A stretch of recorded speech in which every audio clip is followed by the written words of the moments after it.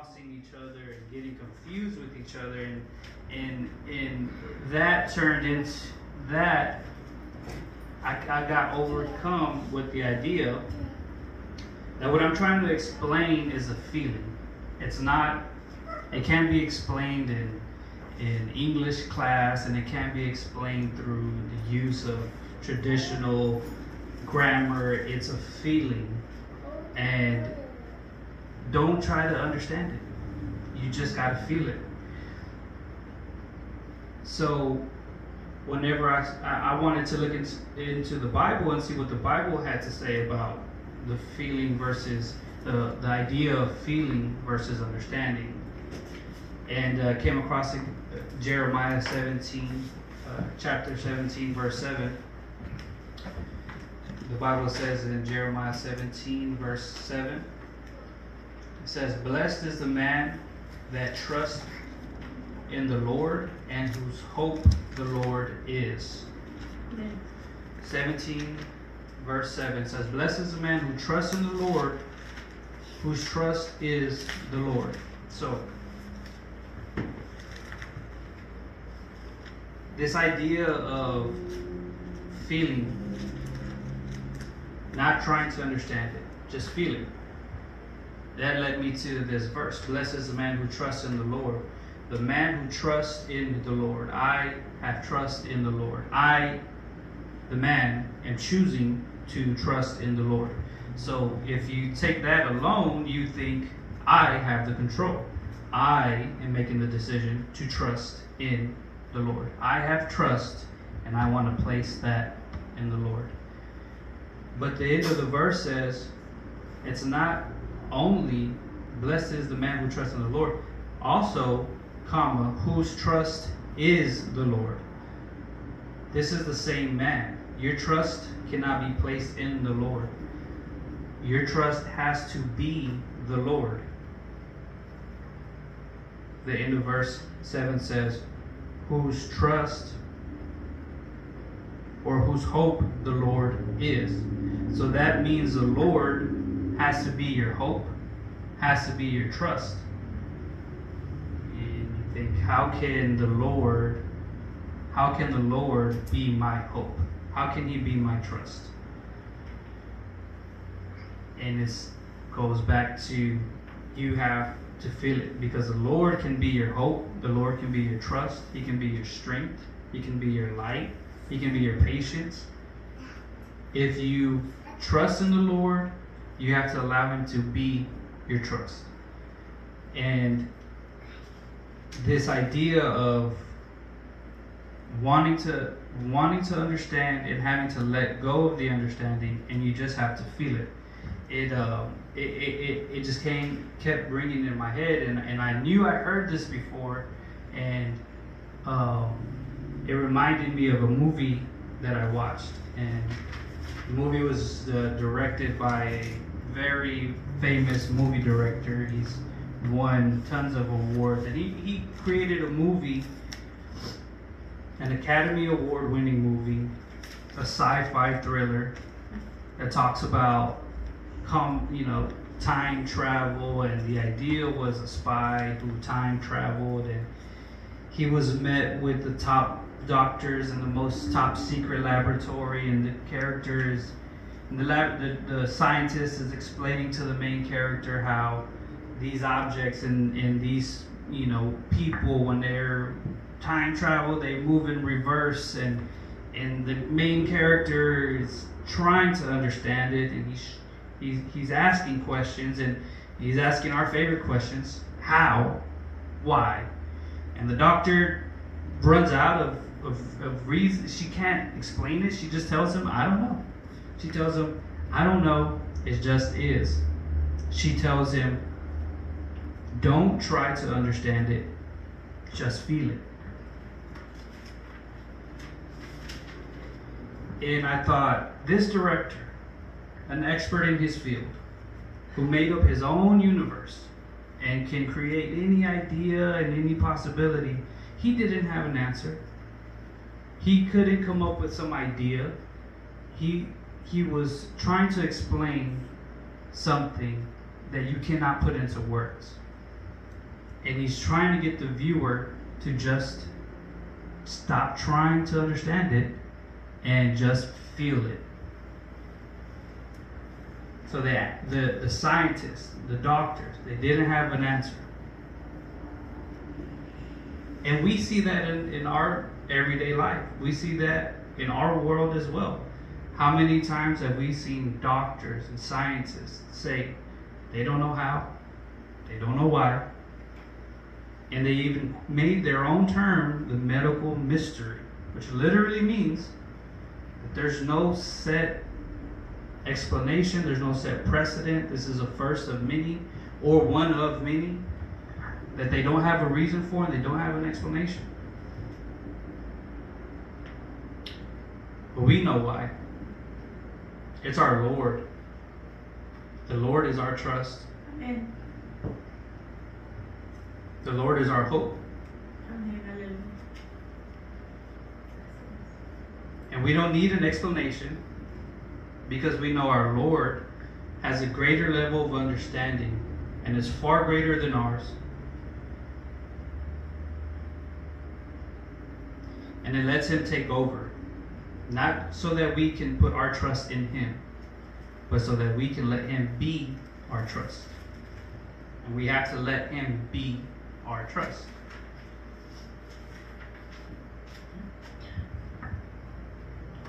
Be our trust. Proverbs chapter 3 verse 5 says trust in the Lord with all your heart and do not lean on your own understanding. Amen. Be our trust. Let Him be our trust. Proverbs 3:5 says, trust in the Lord with all your heart and do not lean on your own understanding. It reminded me of watching Little Faith and Elise play outside, play on the playground. They love to run, jump, climb, and as a parent watching them, you can't help but say and tell them, get down, stop that. and I've said it so many times before, and they always say their favorite response, which is our favorite response is, why? They want to know why. And we say our favorite response, which is, because I said so. We say, because I said so. And it's an easy way to say it. But the idea behind, because I said so, the idea behind it is really because we don't really want to spend the time to explain everything in our head, everything that we know. Because our level of understanding over our children, 2, 3, 4, 5 years old, our education, our experience tells us we know exactly what's going to happen. Mm-hmm. We don't want to sit there and try to explain the formula or the mathematic equation of gravity and their weight with the earth, or their speed, or that their balance and equilibrium comes from your inner ear. Maybe that's not fully developed yet. Maybe they might have a fall and scrape their knee or get hurt. No, we say, you're going to get hurt. Make it simple. But then, of course, the kids, they do what they always do. And they don't stop. And, of course, they get hurt. And when we're putting on band-aids and bandages, and they're sitting there wondering, how did you know? How did you know? And we've seen it 1,000 times before. We know what's best for them. And we tell them, I've seen it before. It's happened to me. I've seen it happen before. It's going to happen again. But I know what's best for you. And we tell them, sometimes you don't have to understand why we're telling you to do this, or stop, or get down. Sometimes you don't have to understand. Sometimes you don't have to lean on your own understanding. Sometimes you just have to trust me. Amen. That trust. The trust, that's the trust that we need to have in the Lord. With all of our heart. Because He has seen us. He knows our heart. And He knows when our spiritual equilibrium, which is not in our ear but in our heart, He knows when that's not fully developed, and He knows when we're one slip away from falling and from going down the wrong path, and He knows, and He'll call us back. He'll speak to us. We don't need to try to understand it. We just have to feel it. You try to understand it. You try to make a reason and explanation for it, and the miracles that He makes daily will pass right before our eyes, and we won't see it. Yes,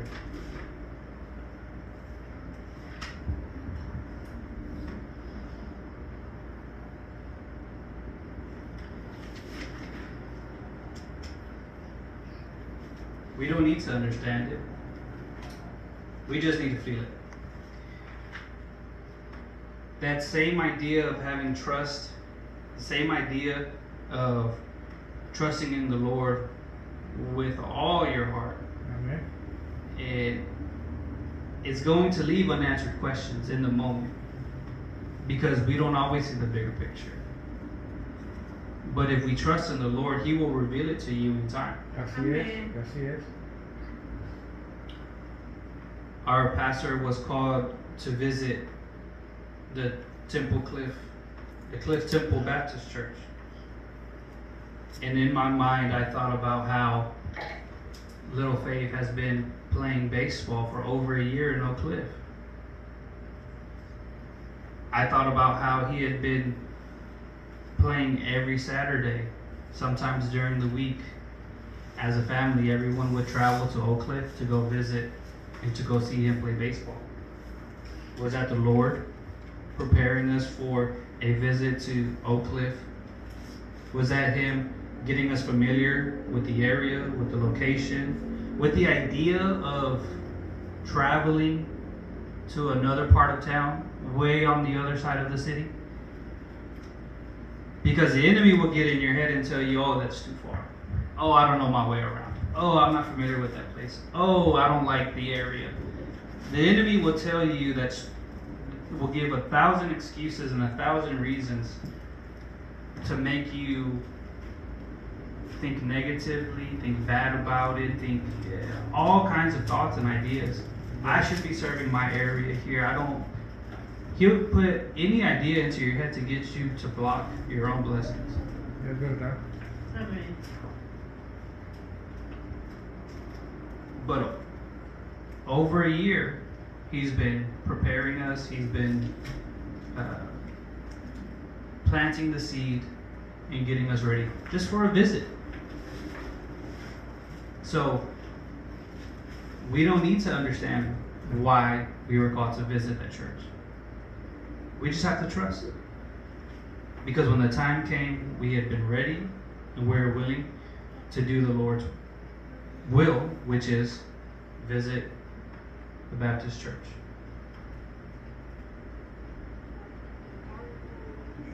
Were these miracles in our face every week, week after week? Maybe. But we don't need to understand it. We just need to give it time and let God reveal it to us. Así es. Because He will talk to us.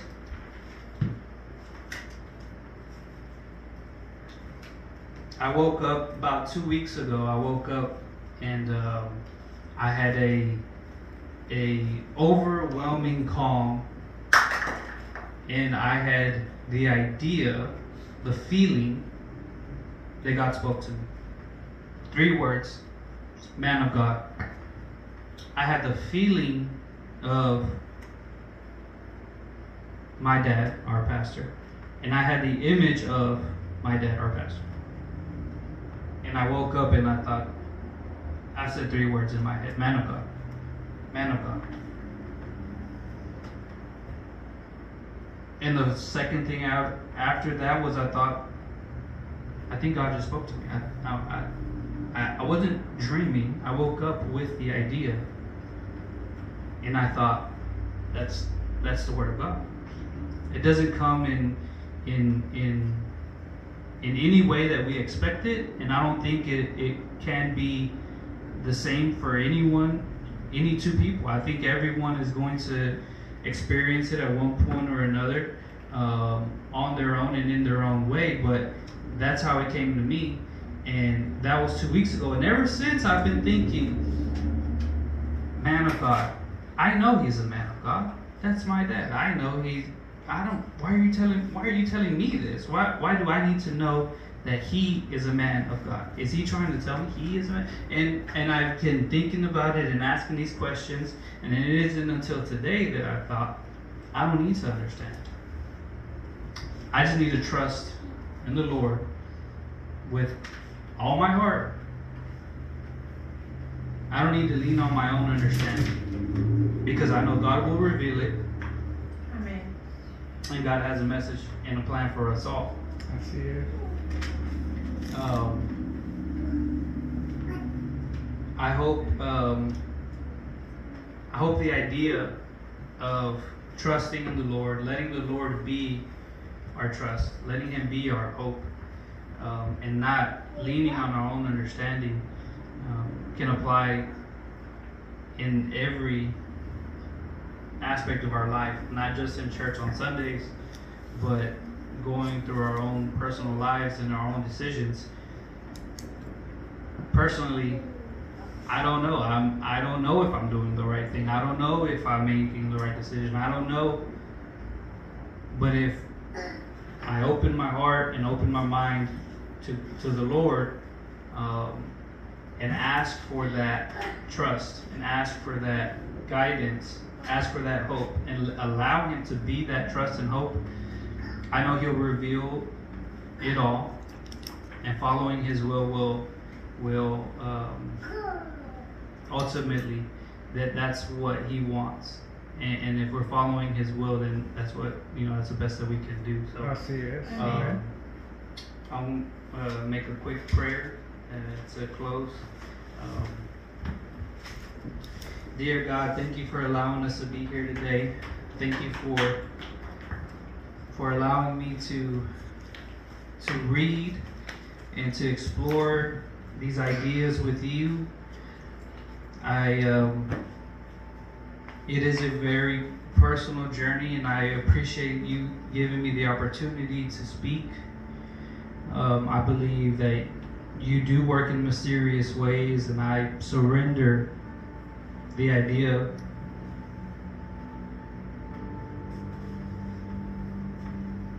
that we have to understand or be in control or know why. In the moment,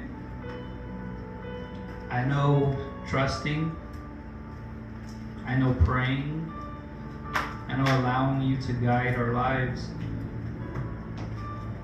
I know that's the ultimate goal. I know that's the ultimate goal for each and every one of us, for our children. I know you're working in miracles every day. I know you're setting your pieces 2-3 months, 2-3 years in advance. I know there's medical mysteries. I know there's miracles being done in hospitals every day.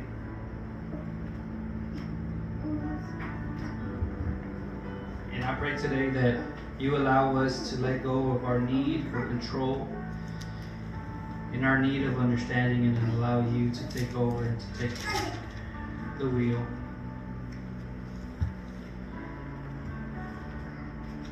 I want to thank you for allowing me to find the right words for today. Amen. And I pray that you continue to watch over us and speak to every one of us in the way that we can hear you in the way that we will accept it because you know what's best for us and you know when we'll listen and when we Sí, won't. Señor Jesús.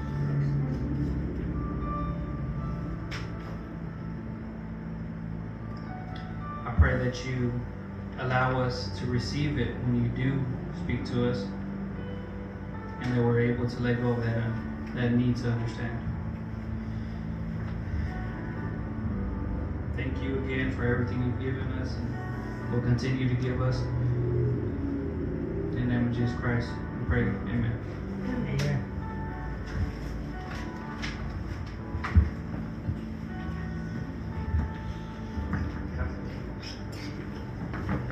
Le damos gracias a Dios, ¿verdad? Porque cada enseñanza es nueva. Gracias a Favian, ¿verdad? Porque estuvo dispuesto a traernos un estudio. Y cada estudio que Dios nos da es un aprendizaje nuevo, diferente en la manera en que Dios nos habla a través de cada pensamiento de cada uno de nosotros, y cada quien tiene una manera de cómo Dios nos habla a través de este estudio de parte de Fabián, cómo Dios pone palabras en él, de esto que estaba escuchando, de cómo Dios nos habla de diferentes maneras. El verso 5 que trajo en Proverbios capítulo 3 verso 5, donde dice: confía en el Señor de todo tu corazón, confías en Él, deja que Él sea el que nos guíe, el que nos lleve, el que haga las cosas por nosotros, y confiando en Él nosotros podemos estar seguros que haremos lo correcto. No estar buscando las contestaciones, que en veces no tenemos contestaciones, ni los más inteligentes pueden entender muchas cosas que Dios ha hecho en esta tierra.